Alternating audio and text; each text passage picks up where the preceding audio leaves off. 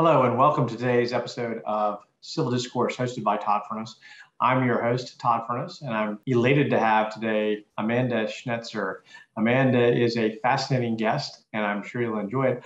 Under normal circumstances, I just invite you to watch and enjoy your time. But today I'm going to invite you to get a pencil and a piece of paper because the content here is so rich and there are so many helpful and useful tools that I want you to be able to take notes through the course of today's discussion.